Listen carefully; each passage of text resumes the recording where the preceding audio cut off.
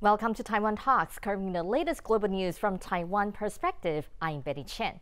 In this episode, we will discuss China's new counter-espionage law, which took effect on July 1st. What are the areas affected by the law? Also, what additional risks might foreign business face during their operations in China? Are there any constraints imposed on travelers entering or exiting China? What ripple effects could be set in motion by this new legislation? My guests today are Wen-Ti Sung, Atlantic Council Non-Resident Fellow, and Vincent Chao, DPP Taipei City Councilor. A warm welcome to both of you on the show. China's new counter-espionage law has expanded the range of actions classified as spy activities.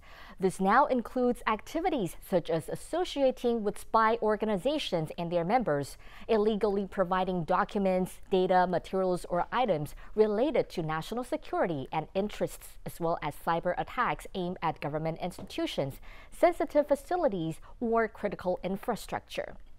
Currently, it empowers the Chinese Communist Party to conduct inspections of personal belongings and corporate electronic devices without prior notification. So we would like to start with our talk today. And Vincent, in light of this, do you think that China's new anti-spy law constitute any form of human rights violation? Well, to be honest, this wouldn't be the first piece of PRC legislation that violates human rights. But certainly, I think it extends far beyond human rights. I think it is damaging towards China's own economic and national security interests. And let me say why. The key issue is that China is still reeling from COVID-19, and we've seen a dearth of new investments. We've seen skyrocketing youth unemployment. And I think it's incumbent on the PRC leadership right now to show that they're taking actions conducive to businesses operating in China. This law achieves the exact opposite effect. What we've seen throughout this law, it has fostered the exact opposite of what a good business atmosphere looks like. I mean, businesses thrive when there's clarity and consistency in terms of policy. Now, this law does neither. In fact, it does the opposite. It creates a dampening effect for companies that just wish to do due diligence. It creates a dampening effect for companies that are assessing whether they should be investing more or less in the Chinese market. And the key reason is this. The provisions of the law are really quite expansive and broad. They include anything related to this concept and idea of national security. Now, for a company doing business here in Taiwan, national security could just very well mean what does Taiwan's geopolitical environment look like in a few years? What are some of the actions that the Taiwan government are expected to take in terms of addressing these regional and global challenges? You know, how is Taiwan's cross-strait relationship and cross-strait outlook going to look in the future? And this would be a normal part of any multinational doing business in Taiwan. Now, in China, many of these due diligence actions could be illegal under this law. And we've seen a number of due diligence organizations already take the heat for it. So I am worried about more than just the human rights aspect. I mean, the human rights aspect is absolutely important, but I'm worried about the ripple effects that implosion in China's economy could cause for the international community. So talking about the ripple effects and also the possible impact on foreign businesses, Wen-Ti, what's your take on that? And about this undefined, or you can say that not so clearly defined scope of what spy activities are? I think that points to a problem in today's China, really, in their governance model, and that is the primacy of national security. Today, in today's China, national security is both paramount and all-encompassing. If we go back in history, we know that in 2014, that was when Xi Jinping first came out with this new idea called overall national security concept. Ever since then, over the last 8 or 9 years, they've gradually expanded it so that the latest version includes 20 areas of national security. Falling under that broader umbrella are things like ecological security, natural resource access security, cybersecurity, and what have you. So gradually, really, they are securitizing almost all spheres of public governance, or even private governance, if you will, if you count increasingly, for example, as we see from this new law, for example, that perhaps private or at least semi-public common foreign companies or Chinese nationals may potentially, again, fall under the broad purview of national security, and they could potentially run afoul of law enforcement there. This goes to show, again, a point that Vincent made earlier, which is that the lack of clarity there enables this gradual limitless expansion of definition of national security and related causes for running into legal problems, and that again leads people to become a lot more careful. It may potentially also lead to some kind of chilling effect, if you will, in terms of the space people have for voicing their opinion in public or even private spheres of life. So talking about this kind of lack of clarity and also the possible chilling effect, back to you, Vincent. This new law allows CCP to conduct certain inspections, and they can do things to, say, personal possessions, or they can empower internet service providers to monitor the private company's communication. What's your take on this? So I was reading this article written by this person called Peter Humphrey, and Peter Humphrey was a former Reuters correspondent, had worked as the head of a due diligence firm in China for a number of years until he was convicted under China's past iteration of the counter-espionage law, and he ended up being imprisoned for 2 years. And it was really, if you read his account, and it was really preposterous. I mean, they confiscated his laptop. They basically, ran through his laptop with a fine comb to find any segments, any documents that could potentially be linked. And they were linking issues that were, publicly accessible as evidence of his espionage activities.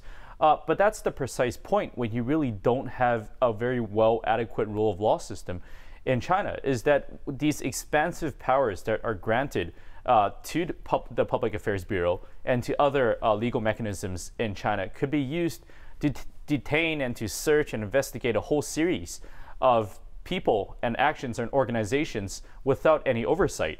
And so, in this example that I was referring to earlier, Peter Humphrey said that under this new law, he could have been convicted for over 20 years under this new law. So the point, again, is I don't think it's necessarily to look at any specific aspect of the law, because, I mean, the CCP is well-versed in this idea of legal warfare. Anyways, they're quite used to this idea of having a legal mechanism to justify whatever political aims that they have, but really to look at this law in the overall context of what Wen-Ti was saying, in terms of really the primacy of national security over this idea of free trade and economics that we see in today's China.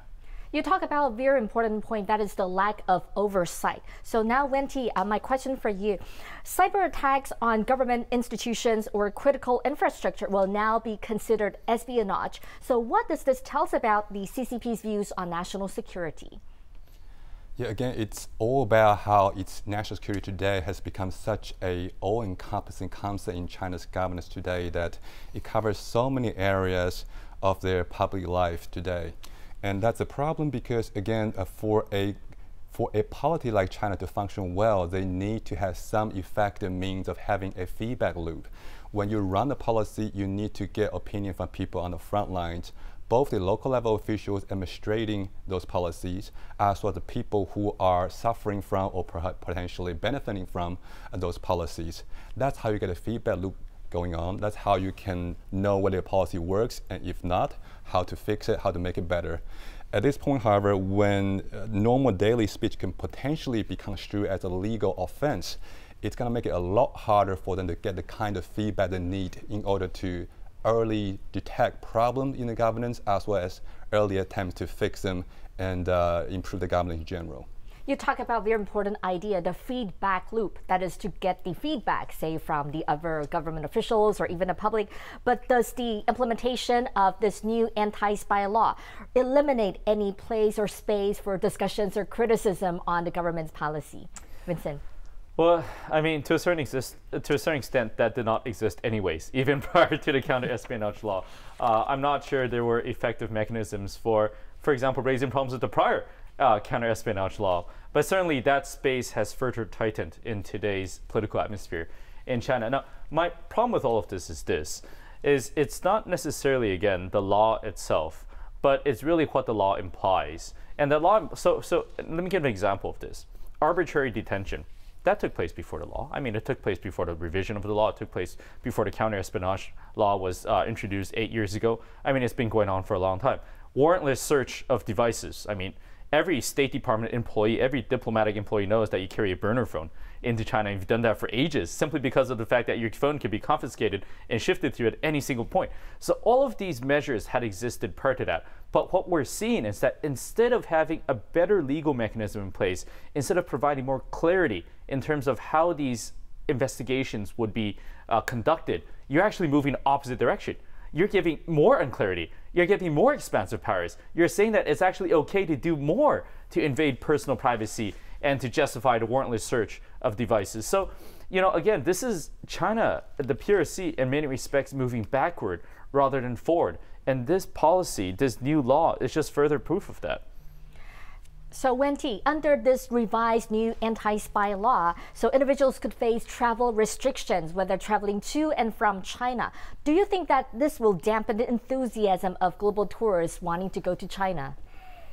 I think for one, I think the U.S. State Department has already issued a travel advisory telling Americans to really rethink it and be as prepared, as ready as they can before they think about traveling to China. So we've certainly seen signs of that going on already. And I think that for the average foreign potential tourists who are thinking about where to travel for their next relaxing holiday, potentially even family holiday, bring elders or children with you. If you had additional legal hurdle, if you had additional ambiguous legal hurdles, that's going to tell you, hey, if you say one thing wrong, if you do one thing wrong, that's going to potentially get you in trouble. And perhaps they were thinking about maybe there are other destinations that are equally as interesting, but perhaps potentially a lot less burdensome. So I think definitely this new law, through its very scope, through its very ambiguity, again, is not going to be an asset for China's tourism, to put it lightly. You talk about the U.S. advisory for their travelers, and actually Taiwan's Mainland Affairs Council issued similar warning, telling the people of Taiwan, if you're traveling to spy, be careful, you might be branded as a spy. What's your take on that, well, Vincent? To be honest, that travel advisory should have probably been issued years ago. I mean, we've seen a number of arbitrary detentions of Taiwanese citizens traveling in China. I know a few people quite well in terms of those that were detained in China, and now some of them have been released and are speaking about their experiences here in Taiwan. I think the key point is this: is that space for people that have different opinions on cross-strait, that may be affiliated closer with the DPP or other, for example, political parties here in Taiwan, and to travel freely to China. I mean, that space had ended years ago, to be honest. And I mean, I tell colleagues all the time, even colleagues that work for me in a city council perspective, that you should really think twice before you go to China anyways, because you simply don't know. You simply don't know. And they justified their actions through legal means. I mean, they justified their actions through political means. There is always justification for why you have to be detained, why you have to be jailed, and why you have to be investigated. And so the best thing you can do is just remove yourself entirely from that equation. And you can never give that opportunity for them to have to find that justification. So, I think that's a warning that's increasingly repeated in many places around the world. One of the people I had met a few months ago was Michael Kovrig, who was one of the Canadians detained in China as well for quite a long time. And that was his point as well. It's just that, he was detained for a political bargaining chip. There was absolutely nothing that he did wrong. And there was nothing that they could prove and that was concrete in terms of him violating some law or another. But he was still detained. He was still detained, and he was detained for the very reason that they wanted to force the Canadians to the table in terms of discussing a release for the Huawei, one of the Huawei executives. So again, this is an effect we're seeing increasing around the world. I think we're going to see more international countries pay attention to the fact that their citizens could be detained at any time in China. Definitely, we will talk more about the revised anti-spy law in a bit. Looking at the Chinese economy, it is evident that the current state is characterized by substantial pressure and challenges this year.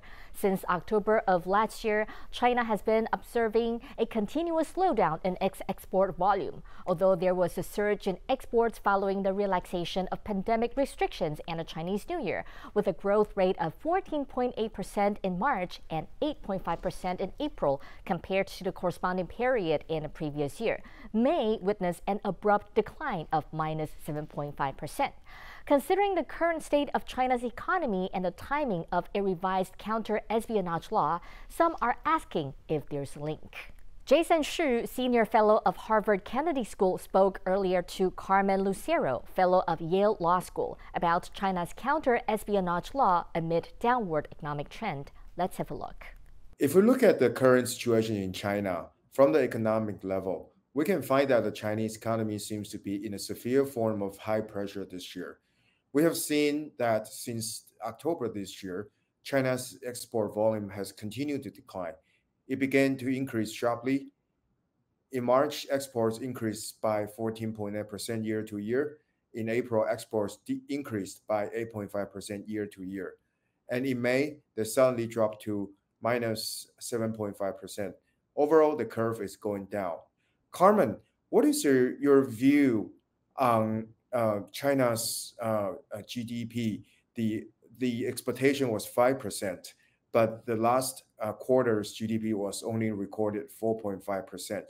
Does this mean that Chinese economy is facing severe challenges due to the competition between US and China? So it does seem clear that the Chinese economy is facing a number of headwinds. It didn't meet sort of expectations of a post-pandemic boom, even a temporary one.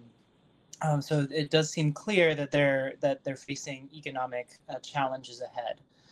Now, while I am not an economist by training, my understanding is that the cause and effect, I think, might be reversed in this case, where the economic problems, I think, might be causing some of the competition. And then now, as the competition gets worse, we could see sort of a feedback loop going forward. So where the competition has negative impacts on the economy, and then the economy continues to get worse and spurs further competition. But I think that's the case for from both the US perspective and the Chinese perspective. They're both facing domestic economic challenges and are trying to, in part, respond to those domestic economic challenges with policies that are perceived by the other country as a form of competition. Why does China want to introduce a new version of anti-espionage law at this time? Will this tighter monitoring methods deter foreign investments or Taiwanese businessmen? What's your view, Carmen, on this? So I think that's a very good question. And while I obviously cannot read the minds of the senior leadership, my understanding is that this is a part of sort of a broader push to just enhance national security, and particularly national security in the digital age. So we've seen over the past couple of years sort of a greater push focused on security, and particularly data security, with formal legislation and regulations, but also the implementation of existing laws, have made it much more difficult for industries that are engaged in transnational commerce and that use data, which is a lot of industries, are facing challenges in this sort of new security environment. My understanding is that this is less about sort of the most immediate economic data that we've seen, say, from this year, and that this sort of push towards greater security predates sort of current understandings of the economy and is sort of a part of a broader political push. That being said, it does seem clear that it is having real negative economic impacts and is, I can say, deterring, say, American companies from investing in or expanding in China, and is certainly raising the level of risk and caution when it comes to how I think American industries are thinking about business in China.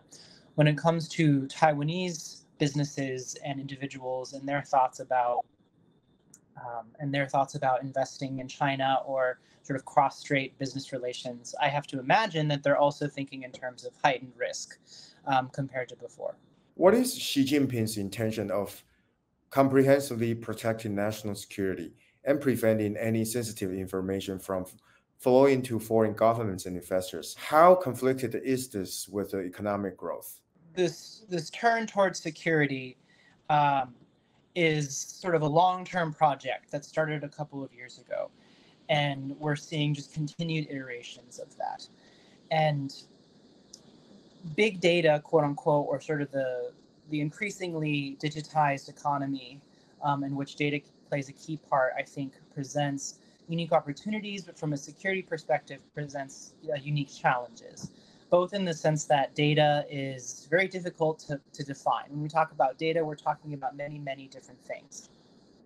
And simultaneously, that sort of breadth of what data can mean from a security perspective means that there's a lot of unknown risk. There's some known risk, of course, but then there's a lot of unknown risk. And so particularly in this environment of low political trust between, say, China and the United States, I think the Chinese leadership's reaction is to tighten and to be more cautious and to be more risk averse when it comes to cross-border data flows.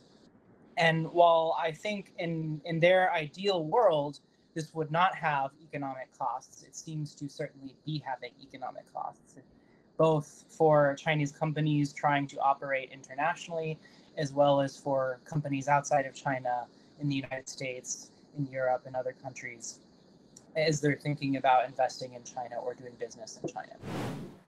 Wen-Ti, some Taiwanese business people operating in China already faced, say, travel restrictions, or they are under some investigations primarily related to taxation issues. But now we have the new law in place, and they could be branded as spies. What kind of pressure would this create? I think naturally this is going to mean more higher cost of doing business in China for them. If they had to hire due diligence company before, if they need to hire people with connection that can endear into government official in China before to hopefully sidestep some of the legal challenges, hurdles here and there, reasonable and unreasonable ones, of course. Now they may be running into even more confusion about whether it's even safe for them to hire due diligence people or people who are quote unquote have connections. So because that could be seen as a way of doing espionage as well.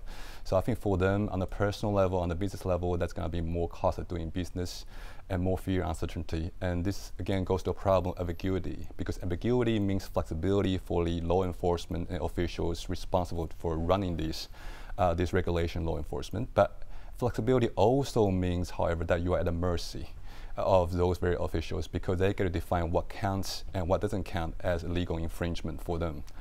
This is for them personally. I think for broader speaking, politically speaking, I think this may create an unfortunate effect in terms of cross-strait relations, because these Taiwanese people, Taiwanese business people who are doing business in China, they are almost like the natural bridge builder, if you will, between the two sides of Taiwan Strait. They naturally are dual stakeholders with professional and personal links on both sides.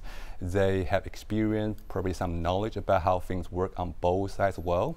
But with this new espionage law in place, it's going to become a lot more precarious in terms of how they're going to go about carrying themselves in public. Because if you want to be seen as an honest broker, you probably want to come across as empathetic. You want to be able to show that you know the perspective and concern of one side and the other side as well. But these days, if you do that in public, though, you may potentially be at risk of being labeling as a, let's say, either foreign agent or as somebody who is too sympathetic towards the other side, otherwise beholden to interest from the other side, and therefore that's going to mean that with the chilling effect we talked about earlier in terms of how free they feel about sharing their ideas in public, these natural honest brokers, this natural bridge builder between the two sides are going to be likely a lot less effective and a lot less open to playing that role publicly going forward. So you just talked about the possible impact on the so-called bridge builders across the Taiwan Strait. Vincent, what do you think of the new law? What kind of impact might this have on the overall cross-strait relations? Well, I think it signals what we already know, which is that Xi Jinping prizes national security above all else. Initially, I would say this, there was a lot of speculation, particularly after China lifted its pandemic controls, that Xi Jinping would unveil a series of business-friendly legislation and ways to spur new investments and trade and so forth. And, you know, to be fair, I think we've seen perhaps the opposite in that respect. So I would say, you know, the signal goes far beyond the law itself. It's a very, very powerful message. It's a powerful signal that despite the challenges China faces, despite the economic instability in some respects, despite the social instability, there's no backing down. There's no second guessing. Xi Jinping is going to go down this road because, in a sense, he has his eyes on a big prize, which is the continued consolidation of power within the CCP. Now that by itself, all of this taken together, has enormous implications for the cross-strait relationship, because we have to, number one, understand the sort of person that Xi Jinping is. I mean, knowing his motivations, knowing his determination, knowing the steps that he'll take to focus on prioritized issues he cares about above anything else. I think that's an informative measure for Taiwan as we think about cross-strait policy. But also more than that, as when he said, people-to-people relations are an enormous part of the cross-strait relationship. The governing party, the DPP, the KMT, I don't think there's any political party that's going to be able to say that, that these sort of exchanges are bad. No, these exchanges, I think, are good for both sides. But what this will do is further show that there's going to be risk to these exchanges, and there's going to be costs that will have to be borne out, and that has a dampening effect. So, taken overall in the cross-strait relationship, I don't see how this has the potential to be, a positive signal. Certainly, I think there's going to be political, security, economic, as well as people-to-people implications, both now and further down the road. Talking about the possible risks, so Wen-Ti, you just talked about the important roles played by these bridge builders across the Taiwan Strait, meaning the Taiwanese business people operating in China. Do you think that the new laws in place will deter them from having further investment in China, but rather they would like to diversify their investment or moving to somewhere else? I think naturally when they see increasing political risk of doing business, one natural response then is to diversify and try to pool your risks in a sense. So you put your eggs in more than one basket. So with this new increase of political risk, naturally they are going to be looking at places like Vietnam, places like Southeast Asia, India, and farther shore as a way to diversify the investments, as a way to ensure against potential political challenges that they may encounter in China. So back to you, Vincent. Some people are saying that China's economy is going down recently. So actually the bad economy is a way to prevent China from really implementing the law. Maybe this is more like a facade, but because the bad economy, China actually still needs the business staying in China. What's your view on this? I don't think ultimately it matters whether they implement it or not. I think the dampening message, the political message is already out there. It's actually quite interesting because I think this pandemic has shown that the high growth rates of the Chinese economy have come to an end. Now, the CCP has been characterized, its leadership has been characterized by this high amount of growth that we've seen all the way from Deng Xiaoping all the way to the first and second terms of Xi Jinping. Now, that has now ended. I think it's outside the bounds of any economist to imagine that we're going to reach again 7, 8, 9%, even double-digit growth in China going forward. Now, that harbors problems down the road. I mean, China's demographics are a huge issue. I mean, they're going to be the first country to really get old before they get rich. Their birth rate is about on par as Taiwan right now, and we're suffering a demographic crisis. That will be exacerbated on the scale of multitudes in China. So that's the first issue that we're on the watch out for. The second issue is really economic instability leading to social instability.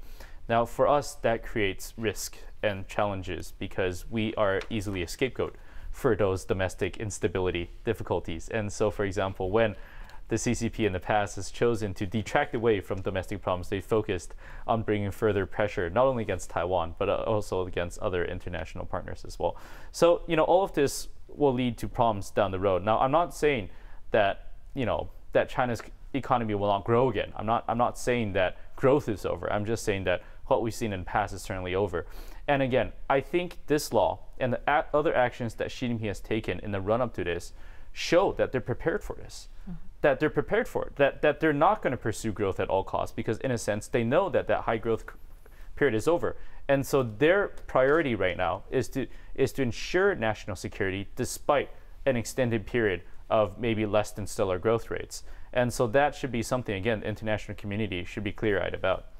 So you just said about that the national security for now has become the top priority for the Xi administration. So what is the rationale behind China's expansion of the scope of the anti-Espionage at this time, Wen-Ti? I think naturally this, again, is about power centralization for Xi Jinping era's China. You see this in the passing of this espionage law, of course, which greatly expand the power of the public security and national security apparatus. We see this also in other kind of legislations as well. For example, on June 28th, China also passed a new foreign relations law in which they named the party center as this first and foremost body responsible for making all decisions pertaining to foreign relations. That's the party, not the state council, i.e. a cabinet, not the legislature, the party.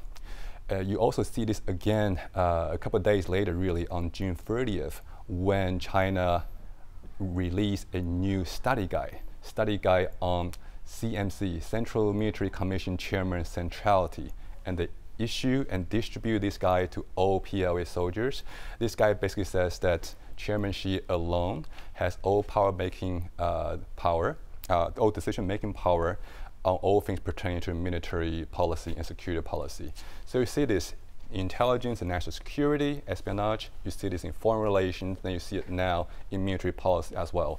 All this combines together to drive home a message, and that message is that the party center today, especially Xi Jinping core, is in the driver's seat of anything happening in China. Talking about being on the driver's seat, so Vincent, do you think that the reason why at this moment the enactment of this revised law, perhaps is it because of the insecurity of Xi Jinping trying to make sure that he has control over everything?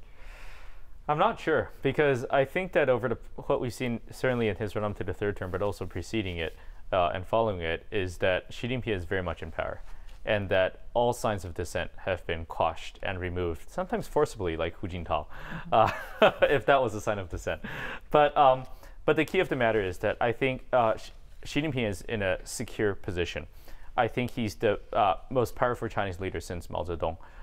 And I think he knows that, and I think his cadre of supporters and followers know that as well. So I'm not sure that this needs to be done in respect to ensuring that his power is cemented even further.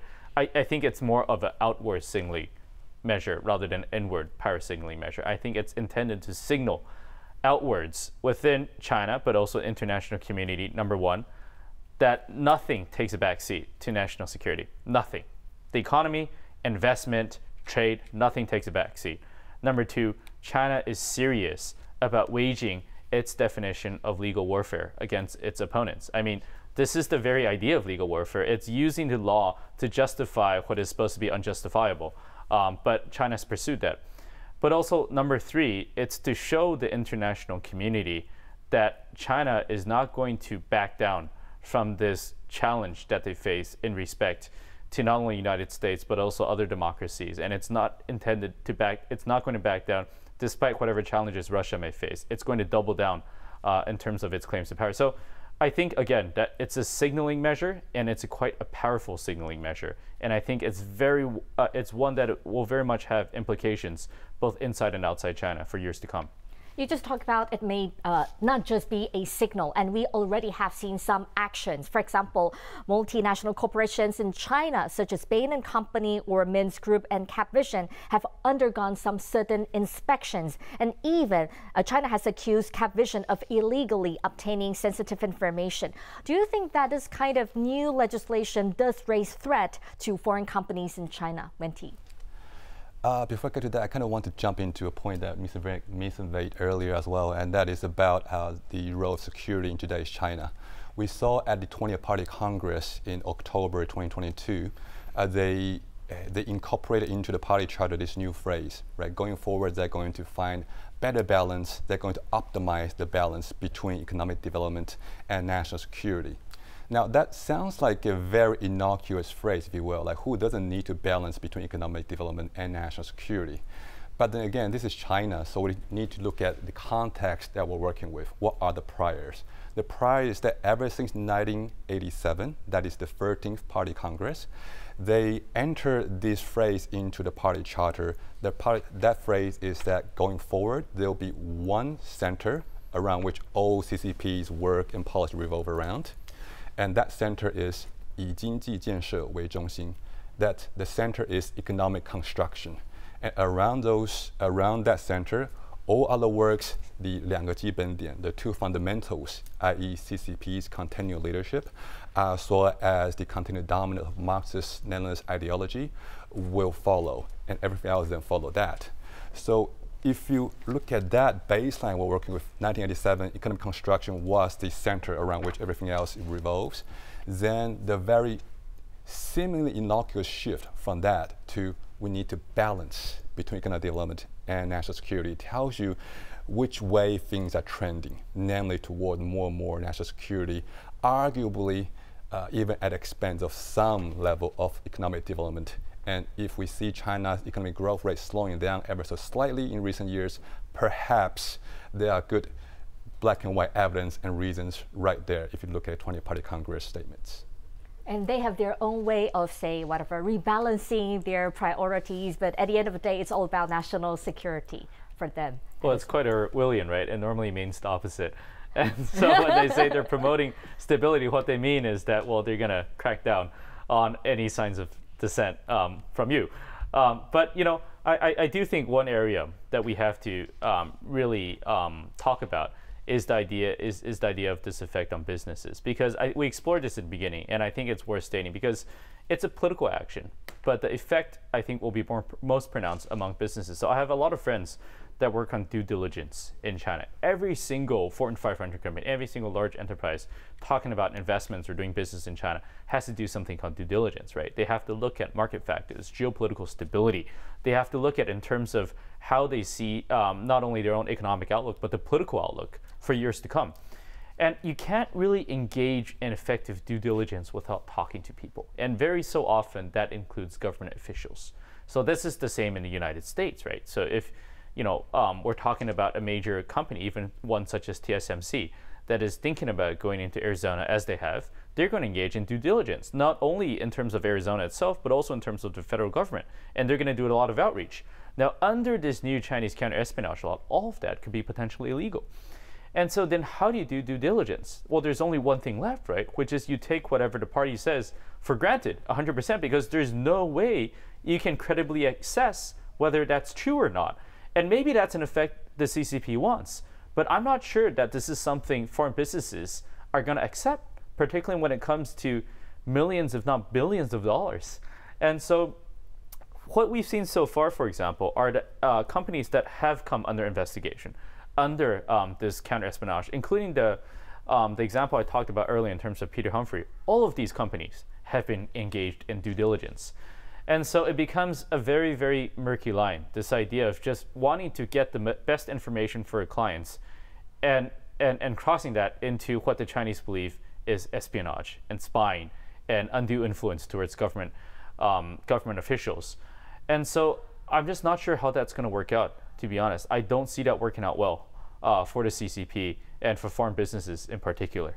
Definitely, we will talk more about that aspect later. In the past, China has pursued an aggressive diplomatic approach known as the wolf warrior diplomacy, generating much international debate. Recently, China's top legislature enacted its first foreign relations law, set to take effect on July 1st. The law grants China the authority to employ necessary countermeasures against activities that jeopardize its sovereignty, security, and development interests. China portrays this as a response against Western hegemony. Wen-Ti, you just talked about the foreign relations law. What's the significance of this new piece of law? So I think there's a common way to read it, and there's a less common way to read the significance. The common way to read it is that this is all about countermeasures, that this law gives the President, Xi Jinping, great power to impose counter-sanctions against other foreign countries that may be imposing sanctions on China economically, diplomatically, and what have you. That's one way to read it, and you can also argue, of course, based on this point, that this is also a way to perhaps signal. It's a kind of preemptive deterrence, if you will. By having this law in play, it's a way to show other countries that, yeah, we're getting serious about this. So if you still sanction China, then something may be coming to you as well from our end. So I think that's a common way to read it about sanction management. The other way to read it, however, is much more domestic Chinese politics in focus. And that is, if you read the actual law's text itself, it lists 5 national level organs that are responsible for running China's foreign relations. The 5 are Central Military Commission, the legislature, the cabinet, state council, and there's one more which from memory that doesn't come to my right at this second. But the other one though, the last one is the CCP party central leadership. The interesting thing is that of these 5, 4 of them, when the law described their power, they had this line that applied to them. That line is, these bodies will exert power over foreign relations in accordance to the power that the Constitution and relevant legislations have granted them. That line does not appear in the paragraph that talks about the power of CCP party center and their power over foreign relations. You can almost argue that this is a way of signaling to everyone else that the party alone, its power just is. It does not require a legal foundation to exercise that power, nor is it constrained by having or not having a legal foundation when it comes to exercising power. So again, if you look at this in much more domestic Chinese politics term, this is again about showing that the party is in the driver's seat, not the government, not the legislature, not the military. So talking about the immense power from the party. Now, Vincent, I wonder, could this new war between the U.S. and China intensified due to the law? In many respects, it codifies what the Chinese already do oftentimes in terms of their foreign policy. So this whole idea of war forward diplomacy is really grievance-based diplomacy. It's an idea that we're going to take preemptive actions against those that we deem as potentially harmful for our national interests. And so this law just codifies what Chinese diplomats are essentially doing every day. And so one could argue that this further gives credence and it further gives legitimacy to this whole idea of war forward diplomacy, because previously there was a debate on whether these wolf warriors are individually or were they sanctioned or they officially sanctioned and supported, or were they kind of acting individually and maybe in slight violation of China's diplomatic norms. No, this law signals quite clearly that this is in accordance with Chinese law. So that's I think the first component. And so the second component, again, I think Wen-Ti said it best when he said preemptive diplomacy. And very much this law is preemptive diplomacy. And we have to understand that Chinese foreign policy is really based on this idea of the Chinese being able to get what they want, and countries needing to give that up either because of the primacy of China's economic institutions, or because of military might, or because of its international power, and so forth. And so this further, I think, gives ammunition to this sort of aggressive diplomatic actions against other countries that we're gradually seeing more and more of. And the U.S. is something we talk about very, very often, but it extends so much beyond the United States. I mean, it's really much in terms of the One Belt, One Road in Africa and Southeast Asia, in terms of all these countries that China has interests in, and they're going to continue to pursue those interests quite aggressively, even if those interests may be contrary to what international organizations or to the law-based order in these countries and so forth. So that's, I think, the second part. The third part you mentioned was on businesses. And I think it's two components. I think what we talked about earlier in terms of espionage law, that has a chilling effect on business. I'm not sure this is directly correlated with the idea of the business environment, but certainly it feeds into this overall environment that we see right now of a more aggressive, a more belligerent China that is going to very, in terms of muscle and power, going to defend its international interests. You talk about how China used these laws to flex its muscles. Back to you, Wen-Ti. One article of the Foreign Relations Act stipulates that China's law overrides the international treaties and they will have extraterritorial law enforcement. What's your take on this? Well, A, it's their prerogative, but B, it's not going to come across very well to other countries, particularly those countries that may have ongoing territorial dispute with China. For example, we're talking about countries in Southeast Asia that may have different takes on the validity of the 9-dash line, for example, on their dispute in South China Sea Islands. That's one area, but we're also talking about other countries that may have significant business and other dealing with China as well, because all this international trade, investment in other countries, this can all potentially fall under the umbrella of foreign relations. So when you claim that your domestic law is infinitely, non-negotiably much more powerful and applicable than that of something we all agreed on, i.e. international law, in a way, domestically, it's going to play well. This fit into the narrative of the East is rising and the West is declining.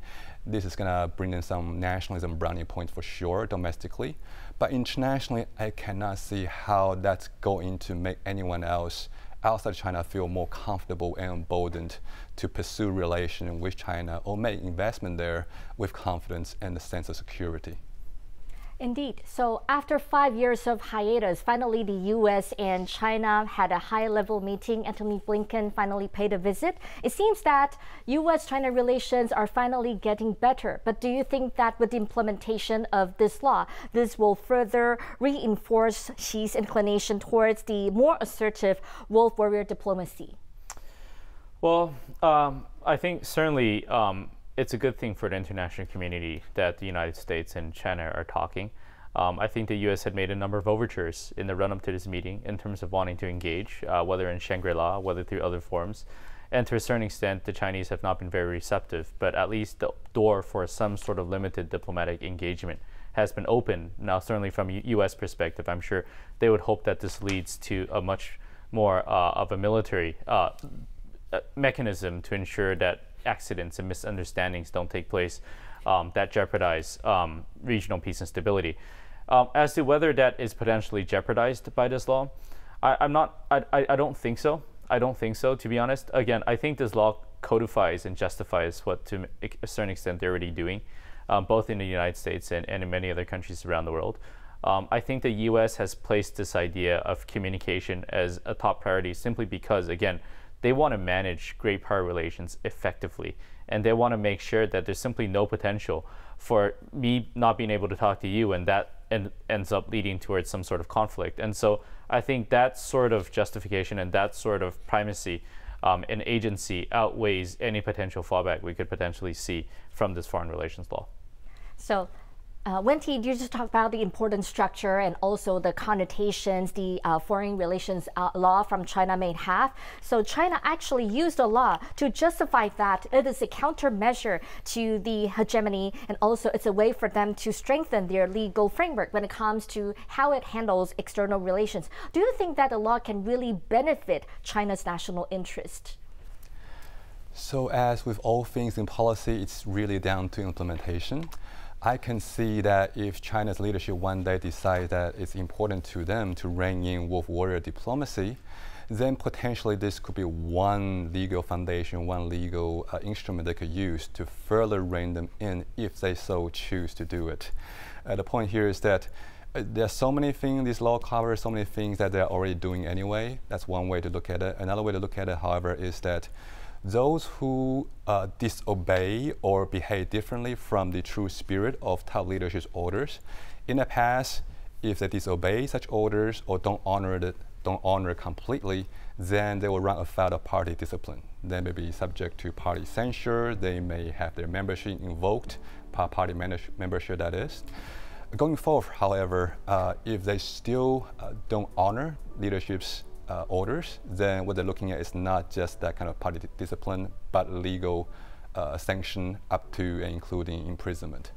Thank you for watching our show today. Stay safe and see you next time.